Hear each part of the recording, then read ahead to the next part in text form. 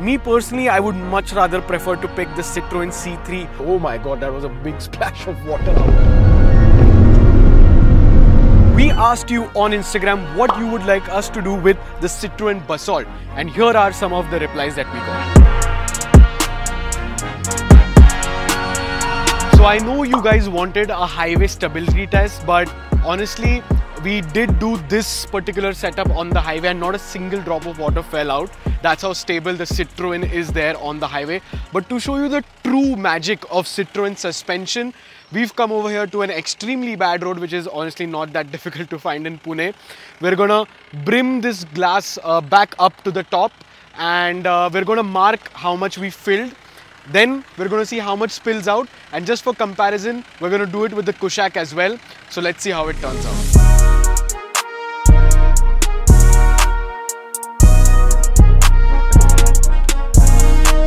So all the stuff is ready, and now we're going to hit this extremely rough road, and Citroen is okay. So water has already started to spill out a little bit.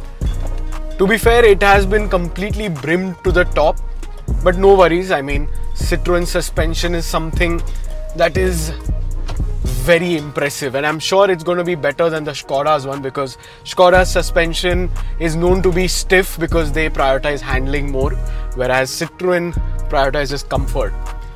If you know anything about Citroen, Citroen has always been the go-to for comfortable, affordable cars, and their suspension technology has been revolutionary. To make this test as fair as possible, I am going to try and not go above 15 kmph, because if you go faster, of course, it's going to create more vibrations and jerks and everything. So yeah, let's see. Okay, this is a pretty bad road, and honestly speaking, yeah, I mean, a little bit of water has fallen out, but now it's stabilized, like it's not really falling out. And honestly, the suspension is fantastic. If you're looking for a daily and you have some really bad roads, the Basalt seems to be an amazing option. Okay, I just went 16 kmph, but I think so that is passable. It's definitely much more comfortable than my Kushak for sure. Okay, now more water is falling out, and people are just looking at us as if we're doing something, as if we're doing rocket science in the middle of the road. And we're almost at the end of the road.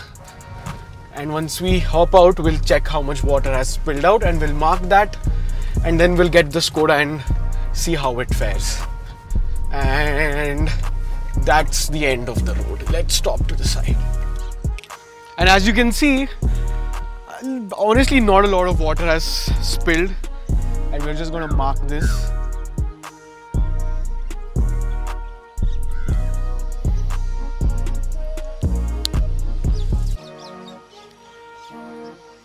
So yeah, that was pretty impressive.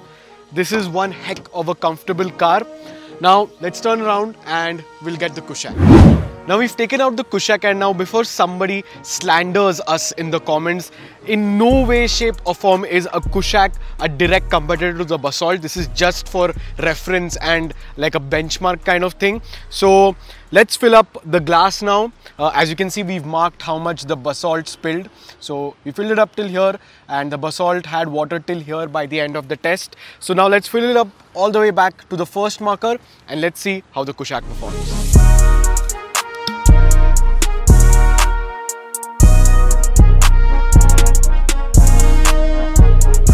So the cup is now filled up to the brim, and we're heading on to the absolutely terrible road near our office.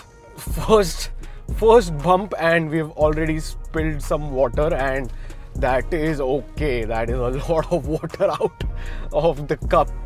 So let's see how much of a difference does a Kushak make compared to what is probably the best riding car in, I think so, under 20 lakh rupees, which is any Citroen, honestly. This is my dad's car, and my dad dailies it, and to be fair, It's done 28,000 kilometers and we've not changed the suspension. I don't think we need to change the suspension, but still, just for your information, the suspension has been thoroughly used, much more than the Citroens. VAG cars are known for their amazing handling.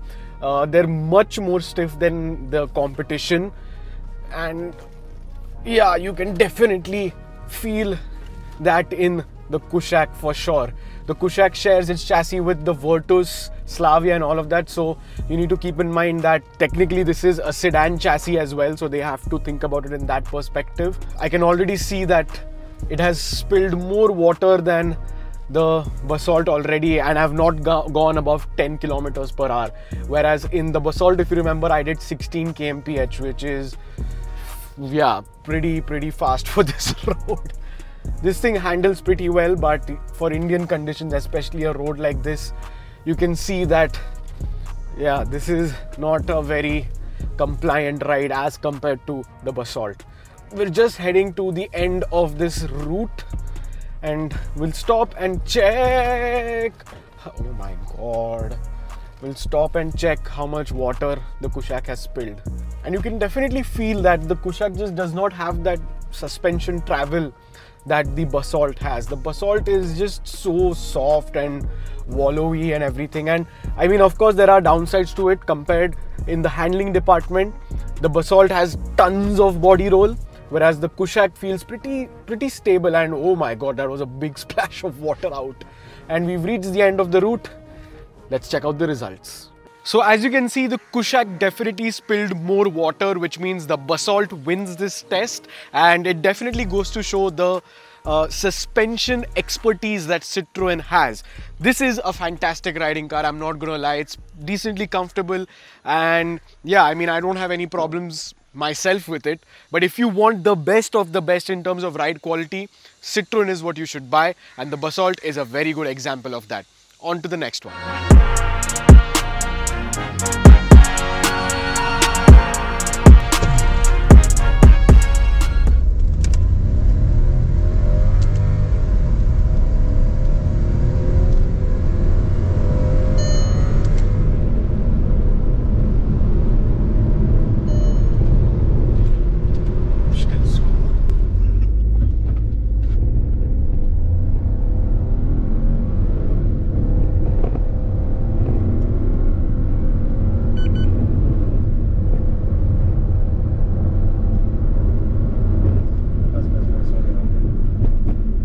Yup, a pretty surprising result for us as well.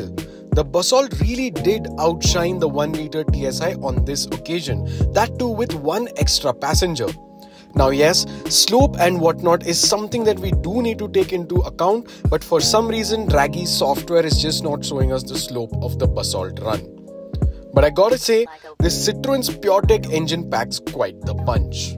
This Basalt that we've gotten for the test is powered by a 1.2 liter turbocharged 3-cylinder engine. Compared to the 1 liter TSI, it has 200cc more displacement, and it's a pretty peppy engine. I mean, I was not expecting this sort of performance from this engine. Usually anything apart from the VAG group, I'm not too intrigued to drive, especially when it comes to a turbocharged 3-cylinder. But surprisingly, this Citroen's 1.2 liter Turbo 3 is pretty raspy, and it's pretty powerful for what it is. I have not faced any sort of situation where the engine has a dead spot, or it's not able to overtake something. It's a pretty nice torque curve that it has, and the mid-range is very healthy. I mean, you can just surf on a surge of torque throughout the rev range, and that is very nice. Once you put your foot down, yeah, it's pretty rapid for a 1.2 liter 3-cylinder. It makes 109 horsepower and 205 Newton meters of torque, which is pretty decent. It's pretty much on par with a 1 liter TSI. The only little shortcoming that it might have is the gearbox. This too, just like my Kushaq 1 liter, gets a 6-speed automatic torque converter gearbox. This is also a 6-speed torque converter. This just doesn't feel as quick to respond or as quick to shift as the one found in the Skoda Kushaq. Moreover, I think so there is a big difference in terms of the refinement that both of these cars have. The 1 liter TSI does feel a little bit more refined, especially when you're driving it, because you can feel the engine and everything through the pedals and the steering, and that sensation is much more in the Citroen. But I'm just nitpicking at this point. This is a very good engine and a pretty decent gearbox, and if you're going to use it for day-to-day use, I don't think it's going to create any sort of problems. Some things that I don't like about the Citroen's driving experience, and this is all Citroens in general that I've driven the C3 and the C3 Aircross. The steering feel is a little bit weird. It's a little bit jagged and jerky sometimes, especially when you're going through a rough patch. So yeah, the feel and feedback is not my favorite. Suspension, as you just saw, it's fantastic. And another thing that's pretty annoying is the armrest. I mean, you can't adjust the height of the armrest, so it's just forward and backwards. And yeah, I mean, I just can't seem to find a good spot to rest my arm with the armrest. So that also is a little bit of letdown. But like I said again, this car is perfectly fine if you're going to use it as a daily. Pretty decently powerful engine, pretty decent gearbox. Overall, a pretty good driving package. Somebody just commented vada pav, so I'm just going to eat a vada pav and talk about the interior. So, talking about the interior, if you've ever been in a Citroen C3 or a Citroen C3 Aircross, this whole setup is going to be very familiar. Honestly, there's not much difference. I think so just the center console is a little bit different, especially the AC controls. They're very easy to use, and I love the fact that Citroen hasn't shied away from using buttons for basic things like climate control. One thing that I don't really like is the gear shifter. This design over here is just so early 2000s. I think just a normal, shift knob would have been much better. Of course, you get a flat bottom steering wheel just like almost all other Citroens, if I'm not wrong. You get a decent instrument cluster in front of you. The graphics are a little blurry, but I mean, hey, it's totally acceptable. The screen also is pretty simple to use. You have big widgets, so it's easy to, find out where you're going inside the menus and everything. And of course, it has wireless Apple CarPlay and Android Auto. You also get a cool little charging pad over there. Storage is pretty abundant. The seat design is a little bit different. You get leatherette on the bottom half and cloth on the top half. And you go to the rear seats, and I think so that's a little bit disappointing because the headroom has of course reduced. And the seating angle is also a little bit different. So not the most comfortable seating position, but if you're going to use it as a urban car, I'm pretty sure it's going to be just fine. Speaker system is decent, and overall interior is very functional, very minimalistic, nothing much to complain about.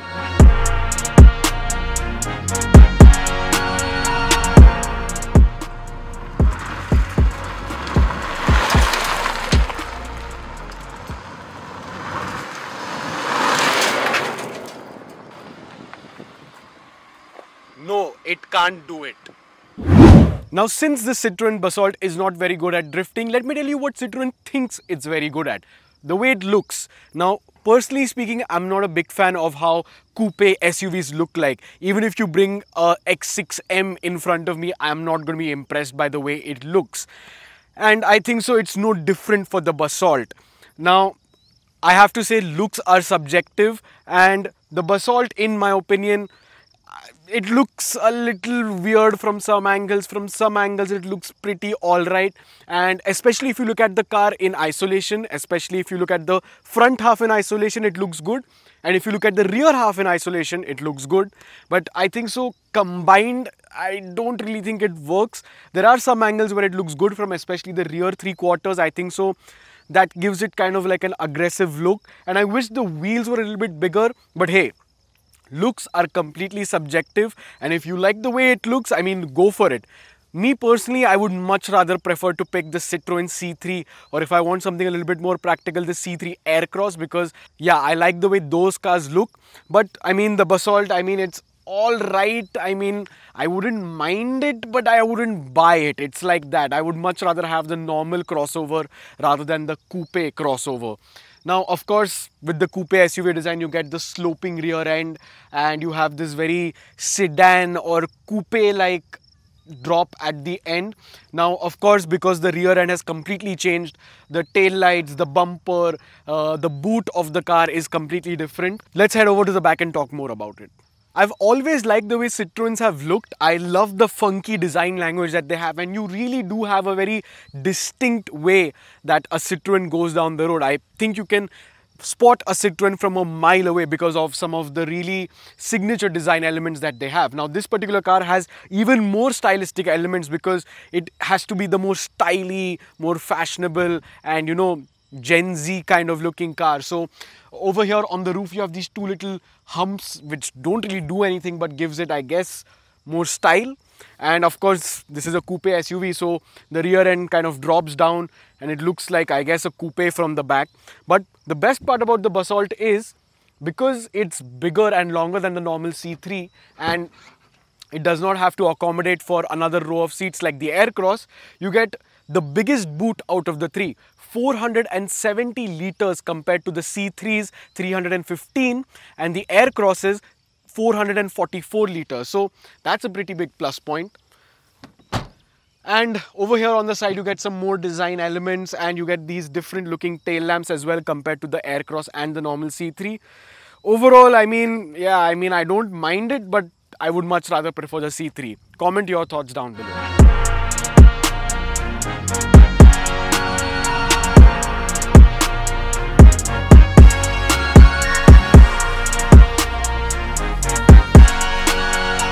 So that was our time with the Citroen Basalt. Now, honestly speaking, the design and the looks, I can take it or leave it. I personally like a normal looking crossover or SUV. But if you like coupe SUVs, then I think so the Basalt is great. I mean, suspension is awesome, the engine is pretty powerful, the interior is functional, pretty well built, and it has all the features that you need. Overall, it's a big thumbs up for the Basalt. Looks wise, well, I'm on the edge. I don't really have any opinion on it. I'm pretty neutral, but comment your thoughts down below on the Basalt. I think so it's a very good car, and I think so Citroen as a brand is very underrated in India especially. So if you're looking for your next compact crossover SUV, definitely check out your local Citroen showroom because I think so you'll be very impressed. Thank you so much for watching this video.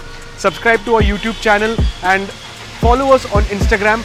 Big thank you to everyone who follows us on Instagram for 50,000 followers. And comment your thoughts of the Basalt down below, and I'll catch you in the next one.